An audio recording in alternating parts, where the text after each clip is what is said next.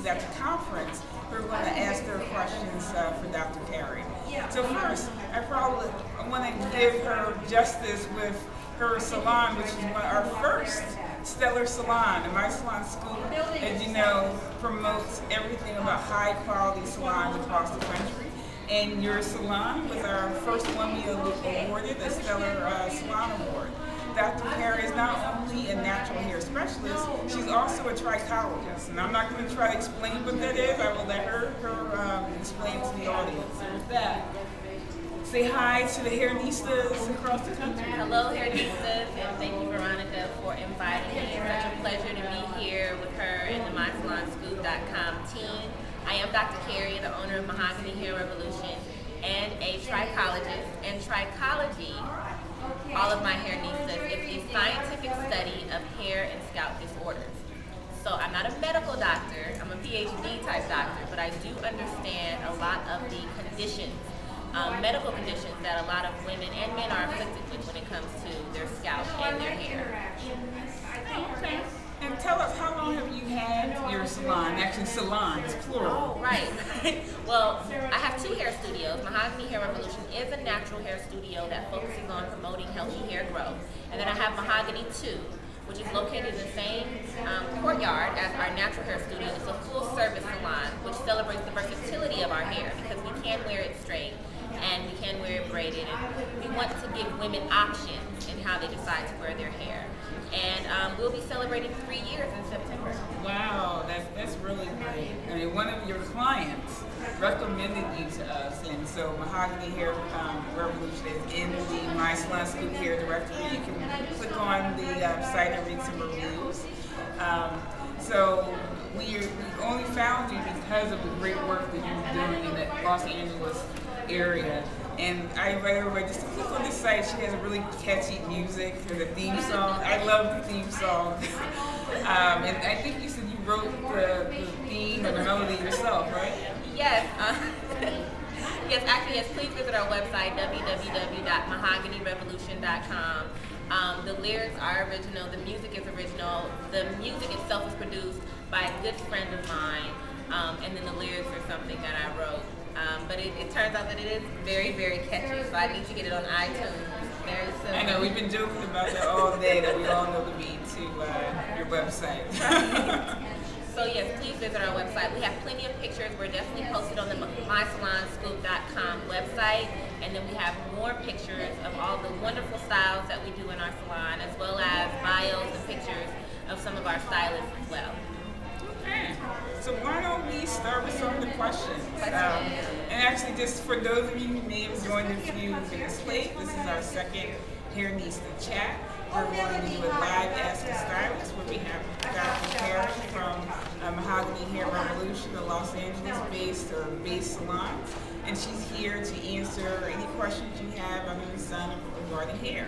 And myself, as you know, I call myself the super client. That's how I started my salon scoop. About I just wanted to have this thirst for knowledge about like what should I really be doing to keep my hair healthy. And I'll start off with the first question, as a Hair-nista who submitted a question.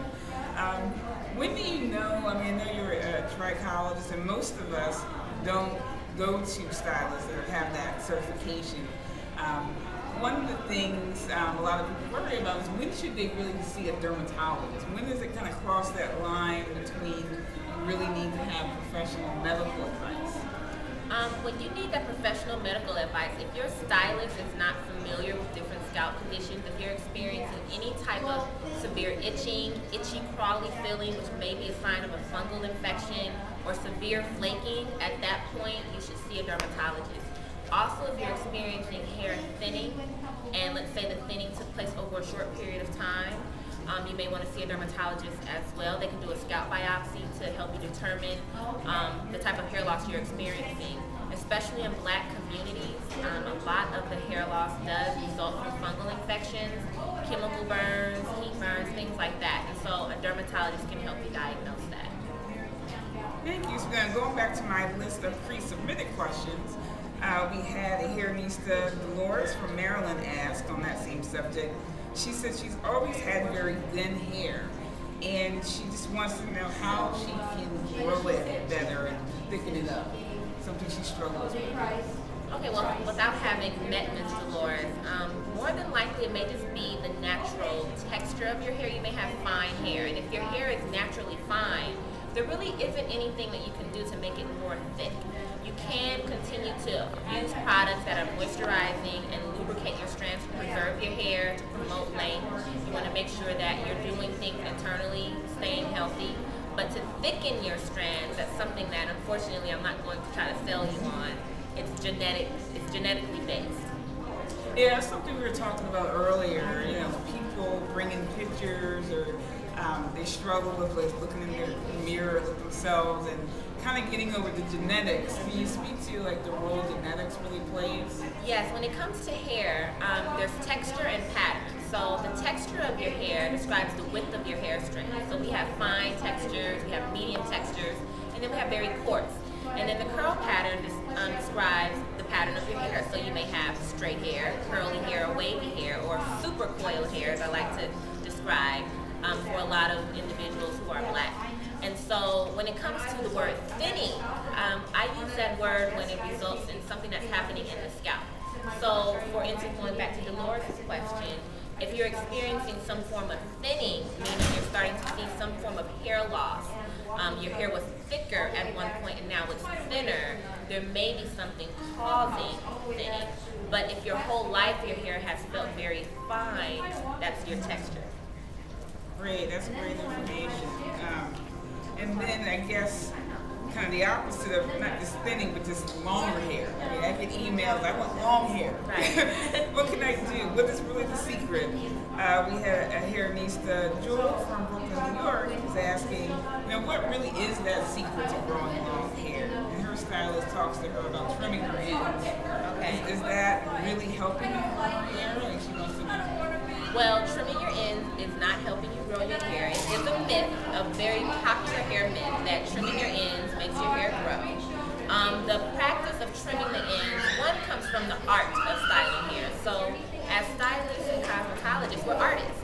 So when we straighten your hair, then oftentimes, because the hair grows in different patterns and ways, every follicle grows on its own time schedule. So when the hair grows, it tends to be uneven.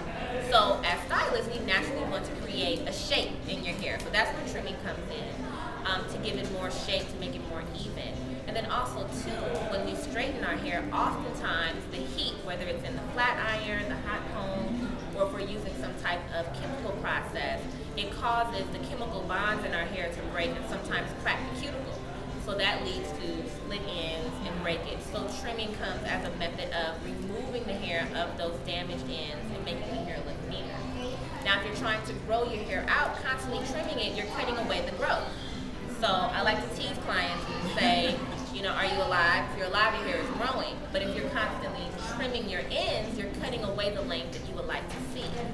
So ultimately, when it comes to growing your hair and seeing a certain length, you have to begin to incorporate practices into your hair care regimen that's not going to be so damaging to your hair shaft, which will cause or lead to the practice of having to cut it so frequently.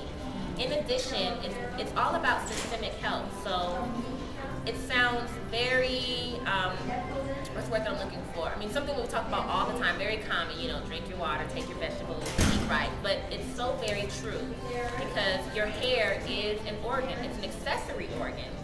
So your body doesn't need it, but still it's being fed by the nutrients and the vitamins in your bloodstream. So as long as you are staying healthy, then you're going to produce healthy, strong hair strands. And as long as you're not over-processing and doing things that's going to cause extra damage to your hair, then you'll start to see some length. No, that's really great to kind of take ownership of your whole body. I mean, because I think people don't realize that if they want healthy hair, they have to probably live a healthy lifestyle. Which reflect healthy hair reflect probably a healthy lifestyle. It definitely is. It definitely is. One of the models in trichology is that hair is a barometer of health. So because your body doesn't need your hair is healthy, it's a reflection that holistically your body is in good shape. And if you're lacking in any type of nutrient or vitamin, then we can tell through your hair. Let me go back to